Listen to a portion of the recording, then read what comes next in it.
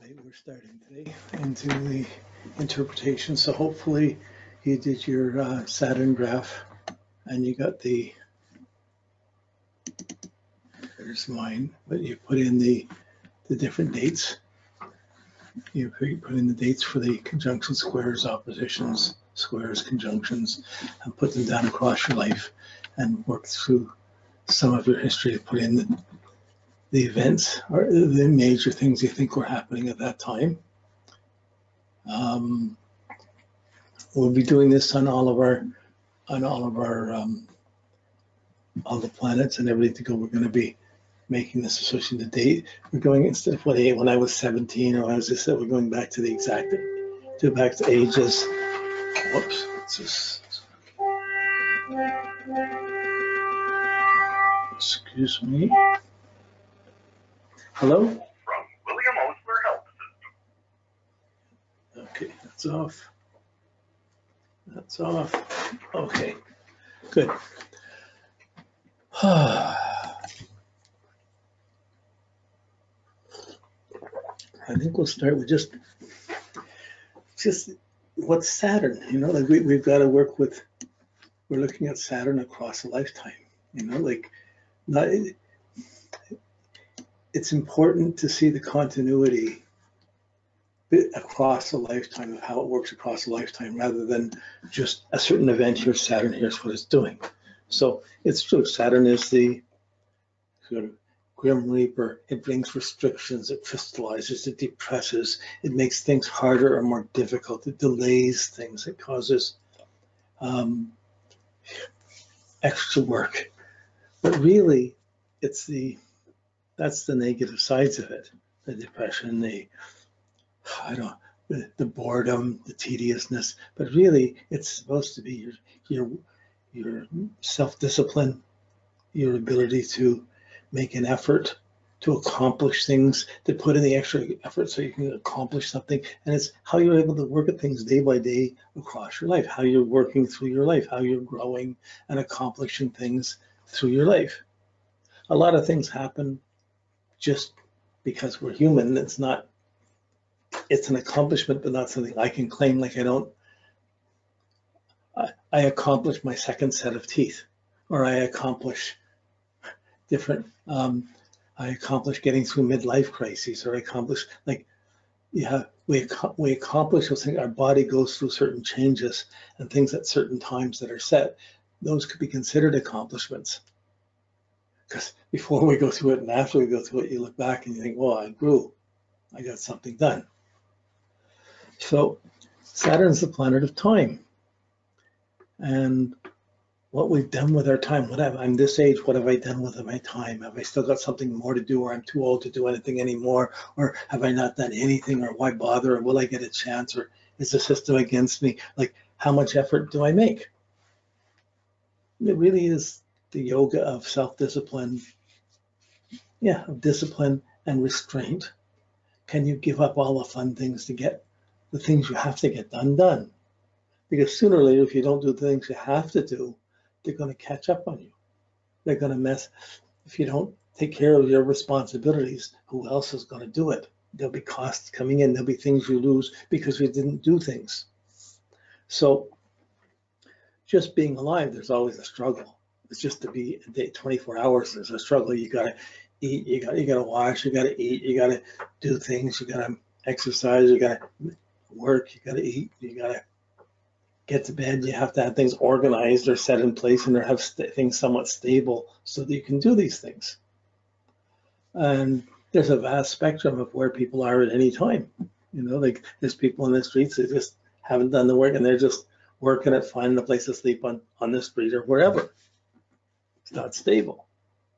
There's people who are in their castles and their mansions and they got everything stable and they're having to finish their day or complete their day and hopefully sleep with a clear conscience. But what we accomplish, what we do, what we achieve, what we work, what we've done with our time. I mean, doing things is Mars. We're doing things, choosing things as Venus. What do I want? What did I do? Did I do what I want? Did I get what I want? Did I get a little bit more? That's Jupiter. Can I take this a little bit further? That's Jupiter. But what did I really accomplish? And the last couple of years, or the last 5 or 6 years, the last bit, what have I done? Where have I gone to? And often, geez, we don't necessarily know until we see what other people have done differently than us.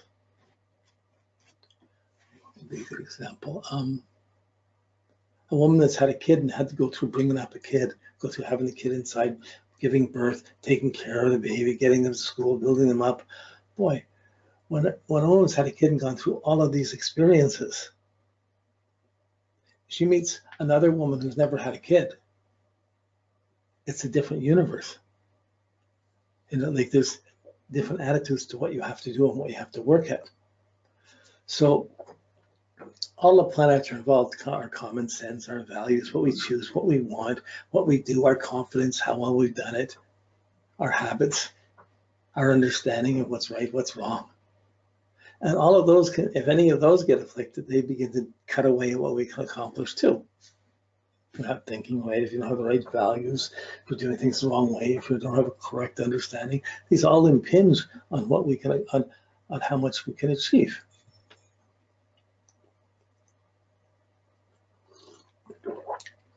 But in understanding any of the planets, we have to look at one. First of all, we look at the planet to itself. We have to see Saturn to itself. It starts where it is in your chart. So you have your attitude to Saturn already.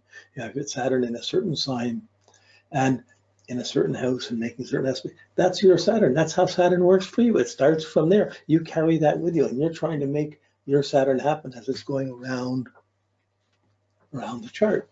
So so Saturn has different, people have different attitudes to Saturn just right from the beginning, from the natal chart. People have different attitudes to father, to parents, to responsibilities. But there's a texture of how we come into this. I mean, essentially Saturn's bones and skin and joints, bones and skin, and Mars is the muscles. And all life's a fight between muscles and bones. And it's amazing we develop some understanding or some perspective on how to guide and how to do it, how the process works.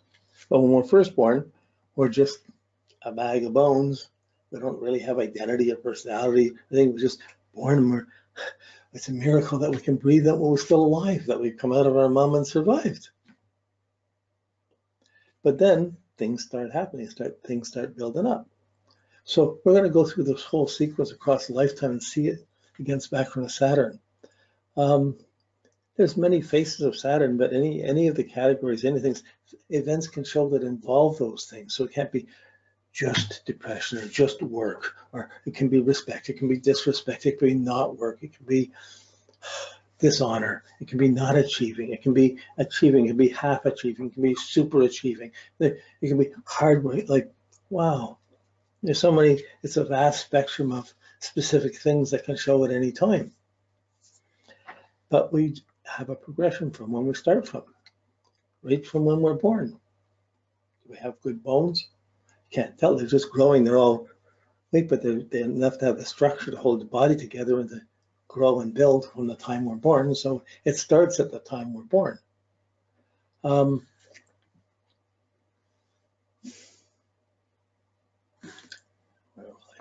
Yeah, so when we're, I mean, there's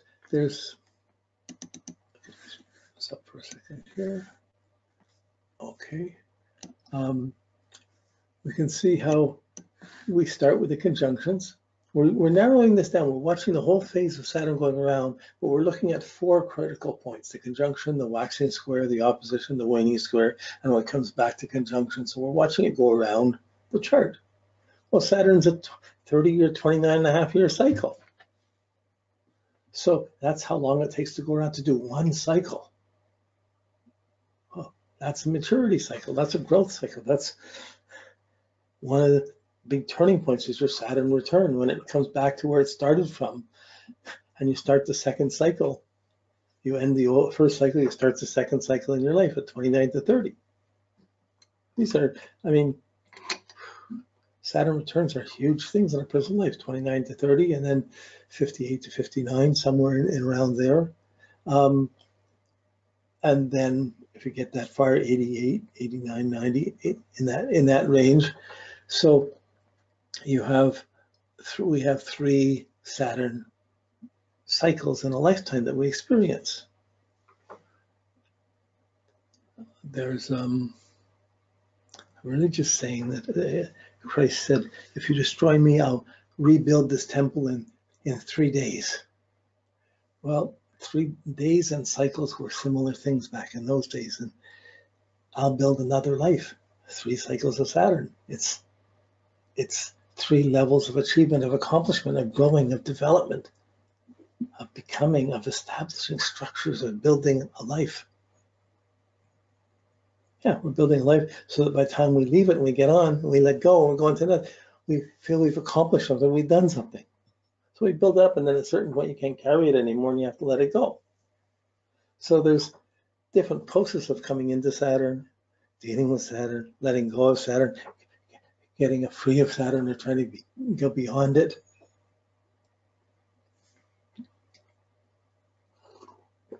In a simple way, if you just take care of things yourself and you're responsible for yourself, you get respect. It takes effort, but you get respect. If you don't take responsibility for yourself, or you're diminishing responsibility, making more of an effort for someone else to take care of you, you're not really growing in the same way. There'll be negative long-term repercussions. An interesting thing in the cycles, as it goes around in 7-year cycles, the crises, what happens at one aspect to the next aspect to the next, in the crises periods, the critical times that happen at those times, they're related to each other and they affect each other. And sometimes if you haven't dealt with the responsibility at one aspect, it catches up to you next, and you're going back across 7 years trying to say, what do I have to deal with? Or you're seeing what you've done or haven't done. So once we get everything in place and we see how our life unfolds and we understand the cycle, then we begin to look and reflect on, wow, this thing I'm having to deal with, this Saturn aspect I'm having to deal with now, that's tied up to what happened 7 years ago, or 15 years ago, or 21 years ago, or 30 years ago. I'm still working on that. Oh my goodness. That's why it's easy to blame our parents for what we achieve or don't achieve. But really, it's what we've done with our own time. And our chart is the karma of what we're capable of doing or not capable of doing, how much we'll work at it, how much we won't. Thank goodness not everybody's hard-nosed, hard-working, overly disciplined person. Thank goodness there's some people that goof off or have fun and do other things, but there's trade-offs around that. This is the scales of justice. We can back away from things and you can get other things. And wow, and sometimes we don't want to be responsible,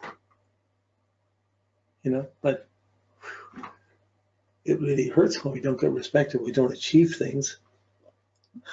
Some people don't care, some people do. It's different in each person's thing. So it starts, okay, I'm just gonna